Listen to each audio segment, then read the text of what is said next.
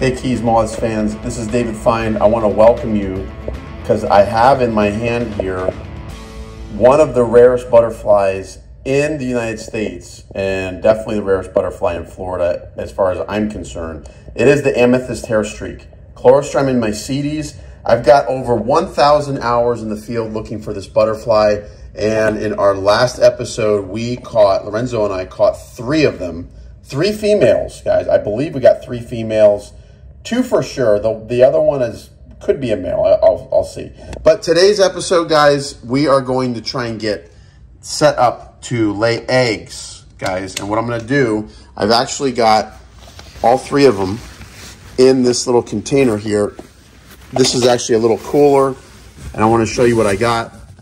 I just have a little ice pack on the bottom, or one of those gel ice packs. And each butterfly is in its own little cup with a lid.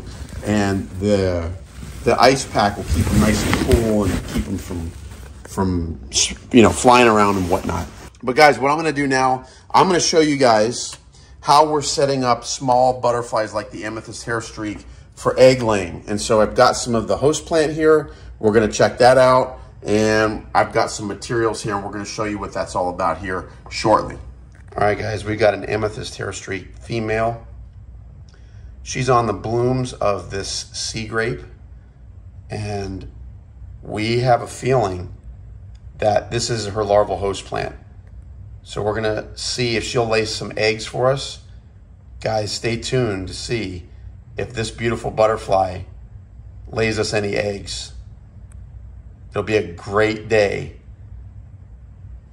All right, guys, we've got all 3 Amethyst Hairstreaks inside of this cup. We've got one. Let's see if we can actually show you all 3 of them. We got one down there in the bottom, one there in the mid-range on the branch, and there's a 3rd down in the bottom here. Let's see if we can do it this way. There's one. Look at that. That thing is gorgeous. She's resting on the bottom. We got another one, a little bit of an older. There we got 2 females there. She might be laying an egg right there, guys. I got a little excited there. All right, guys. Now, usually it takes a little bit of time for the butterflies to get comfortable with their surrounding, but these buds of these flowers is exactly where a hairstreak would lay eggs in nature. So we just got to let them become comfortable with their surroundings. Hopefully this one down here crawls up. That's fresh. That's a fresh specimen right there. And then finds its way up onto here. Guys, here's what we're going to do. The trick is with these guys, you want to put them in dappled sunlight. They respond to sunlight. So I've got in my laundry room, I've got a windowsill here, and the western sun comes down and beams a little bit here. And what I'm just gonna leave them right here, and then hopefully that's enough to stimulate them to lay some eggs. So now it's just a waiting game, guys. We'll feed them sugar water. In fact, they should have enough food in there because there's blooms of the sea grape that are actually opening, and they use that as their nectar source as well. So if they lay eggs on this stuff, guys, it shouldn't take too long. I'd say by tomorrow, if they're going to lay eggs, we're going to start seeing it. If we don't get any eggs by tomorrow, I'll investigate it.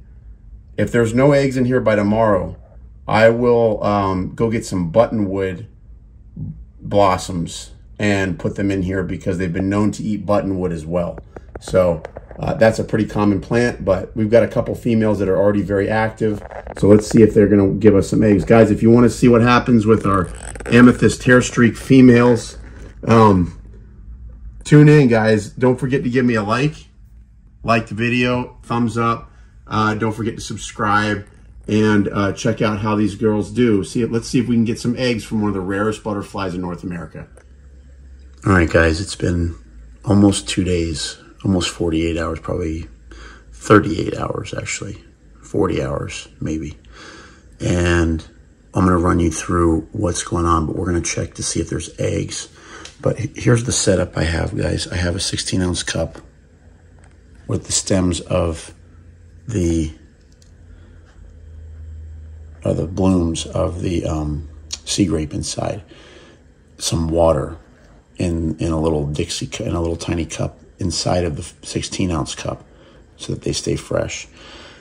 I have a screen mesh over the top with a little hole cut in it so that I can stick a Q-tip with some sugar water in there for them to feed. Unfortunately, pharaoh ants were attracted to the sugar. A few of them made it into the cup, but before it got crazy, I put my cup inside of a bowl of water so that the pharaoh ants could no longer get into it without crossing the moat. I keep this little lid like this, covering some of it because I am keeping it on a windowsill inside, and I don't want the air conditioning to dry out the bugs, so it has to be humidity. So guys, now we're gonna go in and check and see what's up. I don't need my moat anymore right now, but we're gonna go and see what's going on here with our hair streaks.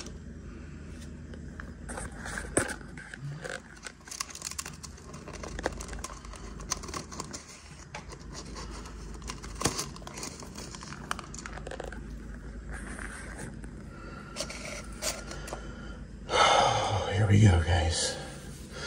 What I'm gonna do, I'm gonna try and get them on some sugar water here, feeding. And then that will allow me the opportunity to go into the cup and inspect and see if there's any eggs laid on these blooms. All right, guys, I got all 4 hair streaks feeding here. They're all alive, they're feeding.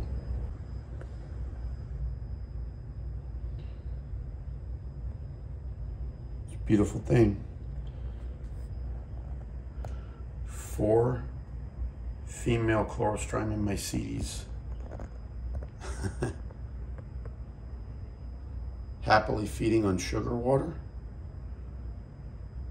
while I check their host plant. Okay. Now, it's time to take a look here, guys, and see if we can find anything. I'm not seeing anything that resembles eggs, guys.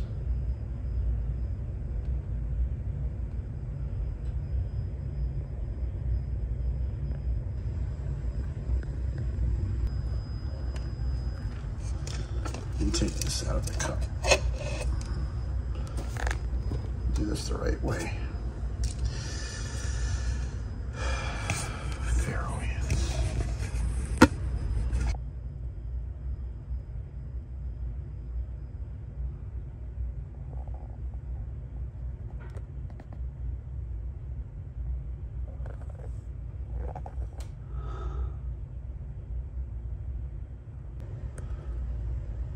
Damn pharaoh ant.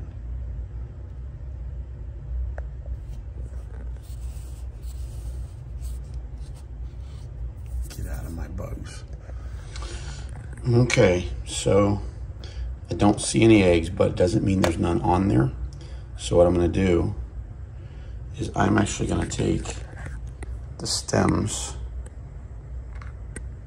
and put them in water picks, put them in another container, and put all new food in, or all new egg laying material in for these hair streaks. I'm gonna include some buttonwood blooms. I had one stem in here, but I clipped some fresh stems, and I'm gonna put these in another container and just wait. And maybe the eggs were hidden so deep that I couldn't find them. And we're just gonna wait it out and see if anything hatches, and we'll start seeing frass at the bottom of the container if there's eggs. So that's the next step, guys. Unfortunately, I don't see any eggs. I wish I could find them.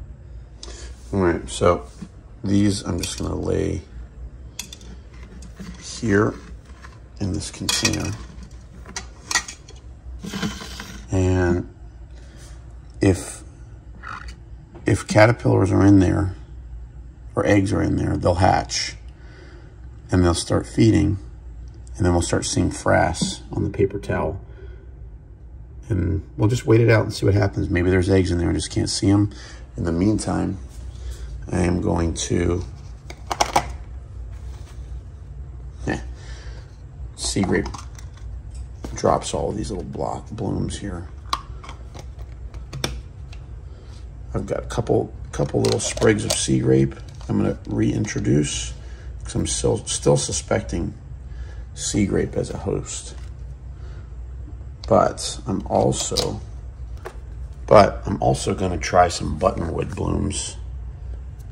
So these little flower buds here are what they supposedly lay eggs on, and supposedly buttonwood is a host plant for this species. So we're going to find out, and I'm going to put all these buttonwood new little buds in here and see if that makes a difference, guys. Let's see if we can get these girls to lay eggs. I'll fill you in as they do. Okay, getting eggs from maesites. It's been 2 days. I have 4 females in this 16-ounce cup. I've got blooms of the sea grape and buds of the buttonwood in a 4-ounce cup inside of the 16-ounce cup. The lid of the 4-ounce cup squeezes tight to the side so they can't fall in. It keeps them in this top thing. I have a screen on top with a Q-tip with sugar water. I hand feed them twice a day with sugar water. They're crawling around very happily. They're actually very plump. They're feeding nicely. I have them in this cup here with a moat so that ants can't get in. I've had problems with ants in the past, so they have to cross the moat. I have them on a table outside in the sun, but I have this, one of our old bucket light traps, blocking the direct sun so they don't overheat. If you have any suggestions, I would really hate to have these hair streaks not lay eggs. I got 4 female maesites. Any suggestions, please advise. If there's anything I'm missing, I'd love to hear about it. All right, folks, I'm going to kind of do a little dive into here and see if we can find any hair streak eggs. One thing I do see, there's a caterpillar of a moth on the sea grape, which we'll take a look at that as well and see what that turns out to be. But that's, he's making this little webbing, but you can see the caterpillar here. Some kind of pyralid. Anyway, we'll find out what that is. All right, but we're not here to look for moth caterpillars, guys. We are here because we are in hunt for hair streak eggs, and we're hoping, I have my females feed. Oh, wait a minute. Is that an egg? I think we got an egg. I think we got eggs. Okay, here's what I'm gonna do, guys. It's tough for me to confirm, but I believe it's these green things that are wedged in between these flower buds may be eggs. Let me see if I can get this stem out and cut this piece off.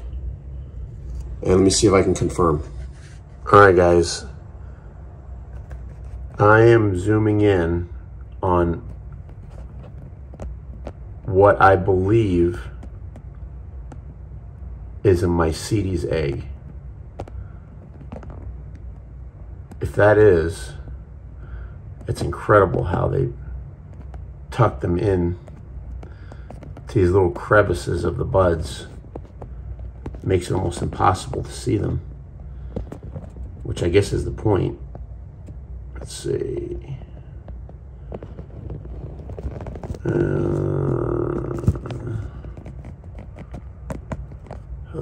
Yeah, this is hard. Okay, this is so tiny, man.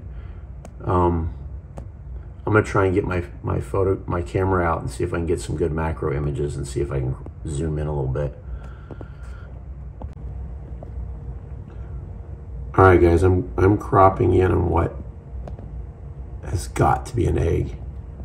my iPhone just can't handle any more zooming, but that little green thing right in there, I believe is the egg of a Chlorostrymon maesites. Let me try and see if I can get at it. Man, it's tough.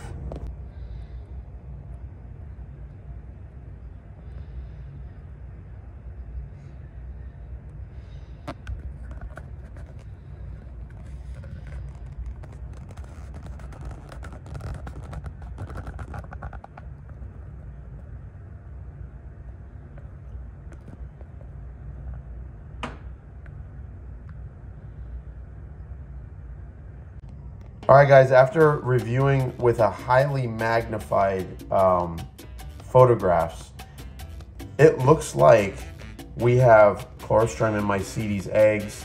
They are like this deep green coloration. I got one right here. I'll zoom in. They tuck them really deep in the little crevices in between the buds and the stems. And that's why they're so hard to see. I'm almost wondering if I've got a bunch more and I just don't even know they're there. It's so tiny, guys. And I'm super excited. But we are going to take these tiny little pieces of sea grape bloom. And what I'm gonna do is I'm gonna put them in this 4-ounce cup with paper towel in the bottom. And what we're gonna do is we're just going to look for, over the next few days, we're gonna look for frass and see if frass starts to accumulate, then we'll know we have baby caterpillars. I believe the caterpillars burrow into the blooms. I've seen a lot of holes in the blooms. So we'll see how that goes, guys. I'll let you know as this develops.